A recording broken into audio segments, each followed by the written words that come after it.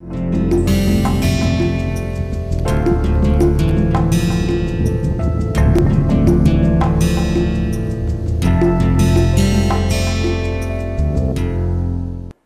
welcome back. So, in the previous lecture, we discussed about the opening of the Rift Valley in African continent and the location of the triple junction, where three plates are moving away from one another, and the example which we were talking about, that this movement where the Arabian plate is moving away from the eastern portion of the African plate is giving rise to the opening or further opening of the Gulf of Aden, and here the African plate and the Arabian plate which are moving away from one another are giving rise to the opening of Red Sea. Now, we will also see one example of transform fault which has been shown here at this location, which is again the product or which has been produced because of the movement of this plate, that is here African plate, and movement of the Arabian plate. Arabian plate is moving in this direction and the African plate is moving in this direction, and this movement has given rise to the displacement or the formation of the transform fault over here, and this fault system has been termed as the Dead Sea fault system. This is well evident by the movement between the Arabian plate, which shows here that the Arabian plate is moving in this direction and the African plate is moving in this direction, resulting into the lateral movement along this margin, and this is well evident by the occurrence of the earthquakes which are aligned along this plate boundary. Now, coming to the subduction zone, as we were talking about, so previously we covered the mid-oceanic centers or the mid-Atlantic ridge and the triple junction and the splitting up of the island. Now, this is the part of the subduction zone where one plate is subducting below the another one, and this example which has been shown is between the oceanic plate and the oceanic plate in the front and with the continental plate over here. So, this portion is of continental plate or continent interior, and this is the oceanic plate which is subducting below the portion of the continental plate. So, this has given rise to volcanic eruptions on the surface, and the example which has been shown here is between the Nazca plate and South American plate, and the mountains which you see aligned along the South American plate are the Andes and the volcanoes which are aligned along the plate boundary. So, along this subduction zone, that is the subduction taking place between the Nazca plate and the South American plate, the Andes mountain which have been seen here are marvelous. Now, one more example of the spreading center which has been seen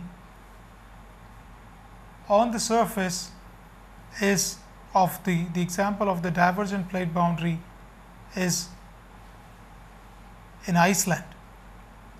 So, the volcanic distribution of the volcanic eruption can be seen, or the magma which is coming right up to the surface can be seen in two ways. One is along the volcanoes and second is along the divergent plate boundaries. So, this is the example. The island of Iceland exposes a segment of the submerged mid-Atlantic ridge, allowing geologists to view the process of plate separation. and seafloor spreading directly, very much similar to what we were looking right now and few slides before or in the previous lecture on the opening of the rift in African subcontinent. So, this is the example which shows the signature of the mid-oceanic ridge, which is seen on the surface on one of the island, that is Iceland, which shows the example of the two plates moving away from one another.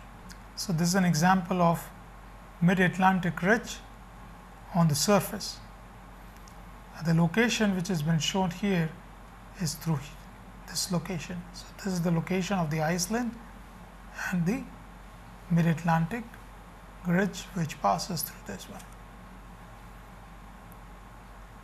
So, again the same one, the example of oceanic and continental plate, Nazca plate and South American plate, where the oceanic plate is subducting below the continental plate, which has given rise to the Andes mountain and the volcanic arc on the continental crust.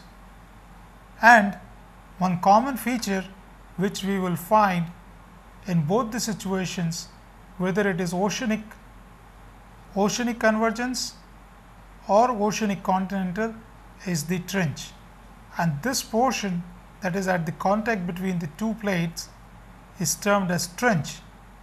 And the best example of trench, the deepest part, is the Mariana Trench. So, when an oceanic plate collide with the continental plate, the plate carrying the heavier oceanic crust will slide beneath the continental crust, which is comparatively lighter, and melt into mantle, forming a subduction zone. So, this will form a subduction zone, and as it moves or subduct below, it will melt and give rise to an volcanic arc on the surface. Numerous narrow trenches, thousands of kilometers long, about 8 to 10 kilometers deep, are located at the Pacific Ocean.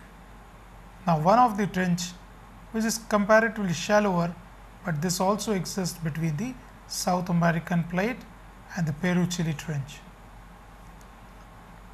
South American, that is, it is named as Peru-Chile Trench.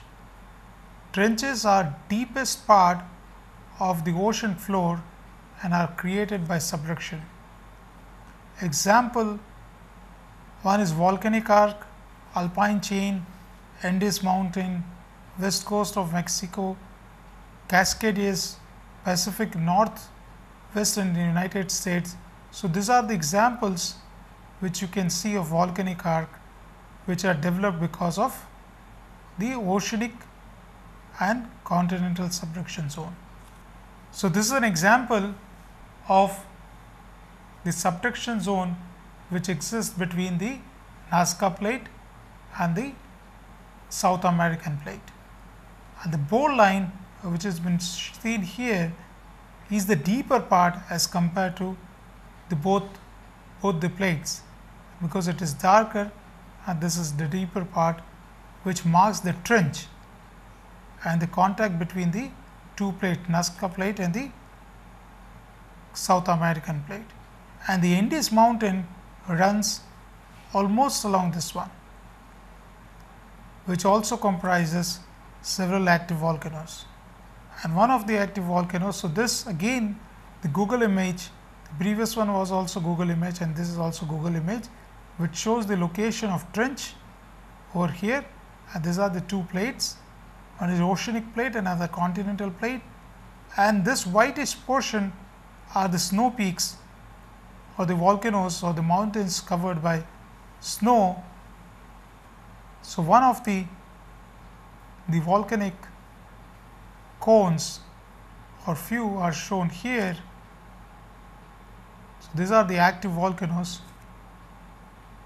This is the same example of the active volcano named as Osorno volcano of Chile.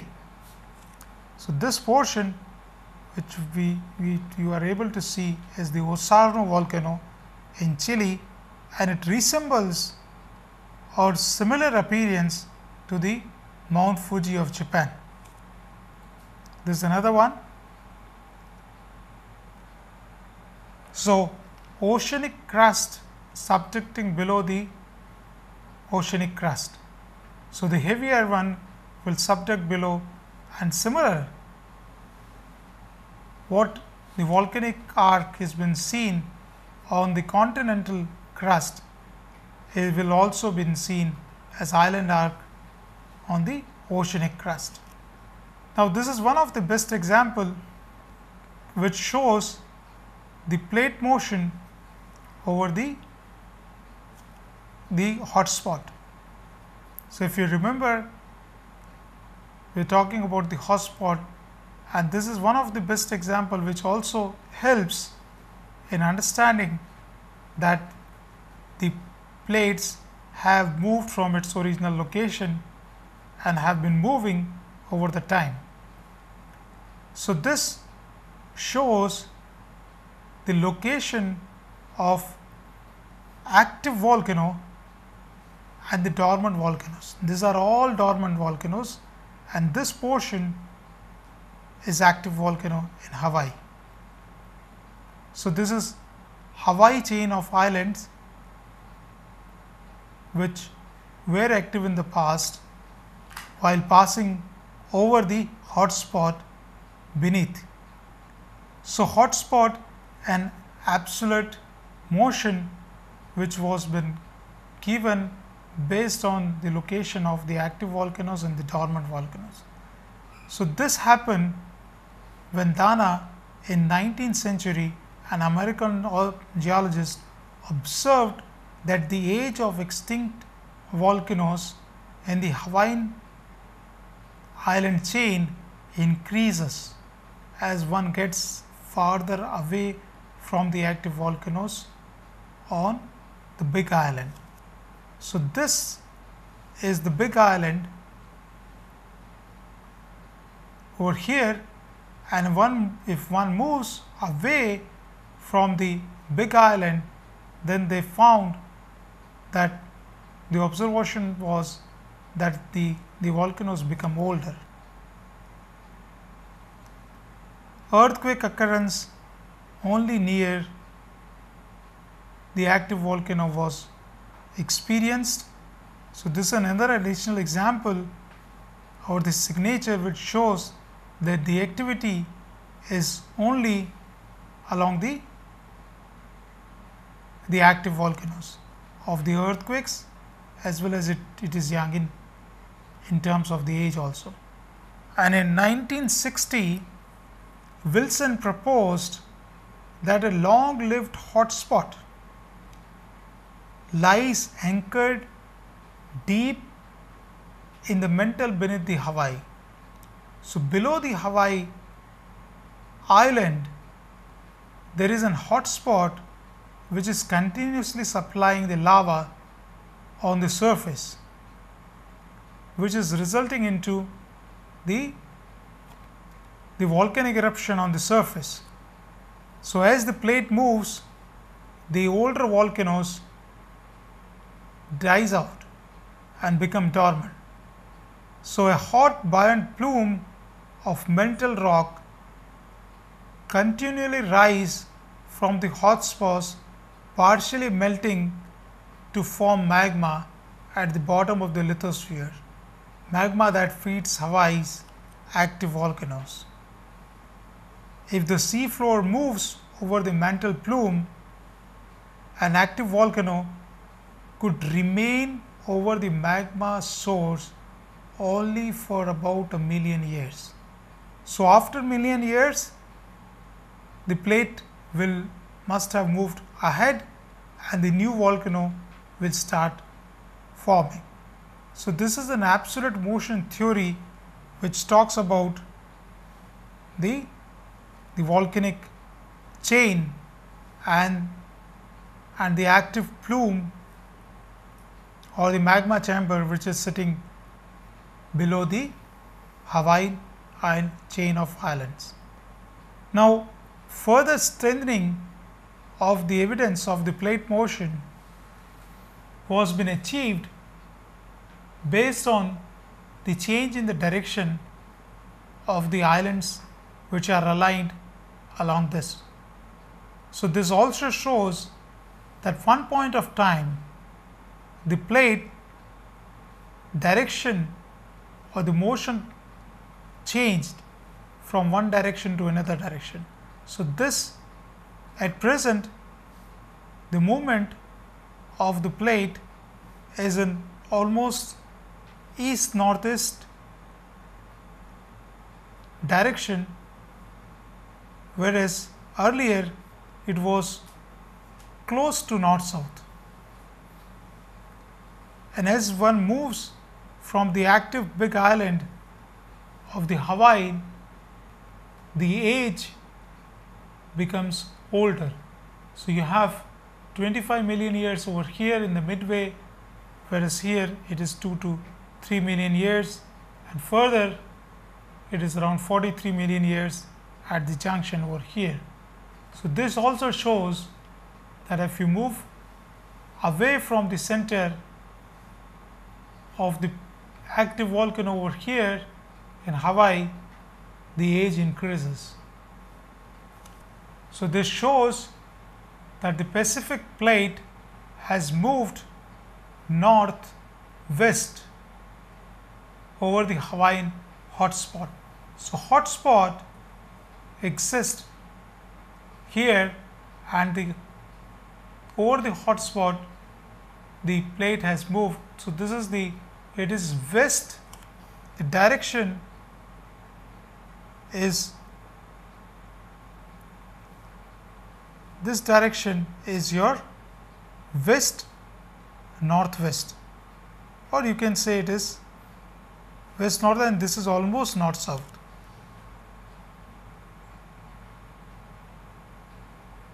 And this resulted in a chain of volcanic islands and seamounts. So, this whole portion shows this, and this was the point. And if you take where this change in the angle, this was the point at 43 million years back, the change in the direction occurred. So, the sharp change in the direction has been dated at about 43 million years, and the ages of the mountains are consistent with the plate movement of about 100 millimeter per year. So, the plate motion is 100 millimeter per year, and this has been moving because based on the ages they also worked out what is the movement of the velocity of the plate which is moving over the hotspot. So, these are few examples which shows the clear cut indication or the evidence or signatures that the plates are moving from one place to another place, and plates are also diverging from or the spreading along the spreading centers, or they are splitting away from one another along the rift valleys, like what we have seen in Africa. So, African plate shows the rift valley where the two plates are splitting with respect to one another, and the Hawaiian Islands chain shows that the movement of oceanic plate over the hotspot, and also these plates are capable in changing their direction. Coming to the oceanic convergence, when oceanic plate converge, the heavier, older will slide under the lighter one, and similarly you will be able to see the formation of the volcanoes on the overriding plate, and this will happen because the subtracting plate will melt in the deeper part of the mantle, resulting into the formation of volcanoes.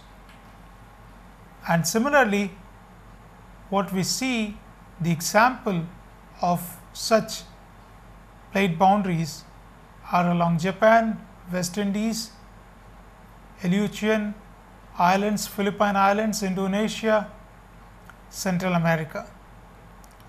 And the best example of the trench, that is the most deepest portion on the earth, is the trench, Mariana Trench, which is 11,035 meter deep, and this exists between the Philippine plate and the Pacific plate. So, the Pacific plate is subducting below the Philippine plate at a very high angle, and this has given rise to the deepest part or the deepest portion on the earth. It is almost 11,035 meters deep, which exists between the Philippine plate and the Pacific plate. Further, similar trench but not so deep at the subduction zone also exists between the Sumatra, that is the Indo-Australian plate, and the Burmese microplate, and this was one of the plate boundary which was responsible in generating the mega subduction zone earthquake of 2004, that is the 2004 Sumatra Andaman earthquake, which occurred along the Sumatra Andaman Trench. The magnitude was 9.3. So, this is the location of the trench which exists between the Indo-Australian plate and the Burmese microplate, and this circular features or the pitch and ball diagrams which you see here are the location of the fault plane solution of the occurrence of earthquakes, and that big star over here shows the location of 2004 mega earthquake. Continental convergence and collision. Now, this is the plate boundary which exists between the two continents. So, either you call this as a collision zone or the zone along which initially subduction took place and later there was collision. Now, why we call collision? Because both the continental crust are of similar density. So, one of the reason when two continental plates meet head on, they meet or they will collide, but neither is subducted, because continental rocks are relatively light and like two colliding icebergs resist downward motion. Hence, when two continents collide or meet each other, then what we see is the collision. So, the boundary between the Indian plate and the Eurasian plate is the collision plate boundary, or we can say convergent, because that earlier ancient oceanic crust subducted. So, the original process was subduction and then the collision. Now, because of the collision, the crust tends to become thicker and it buckles up, upward as well as sideward. So, this will grow sideward as well as upward. And further, if you remember, we are talking about in the isostasy that this portion will thicken up. So, the roots will be deeper into the asthenosphere. So, type of convergent plate boundaries or the collision plate boundaries are: one is Alps, then Himalayas and Appalachians. These are the three spectacular mountain chains or the ranges which are the example of convergent plate boundaries or the collision plate boundaries. So, Himalayas, the collision plate boundary which exists between the Indian plate and the Eurasian plate. So, what we see here is that initially the Indian plate subducted below the continental plate of Eurasia.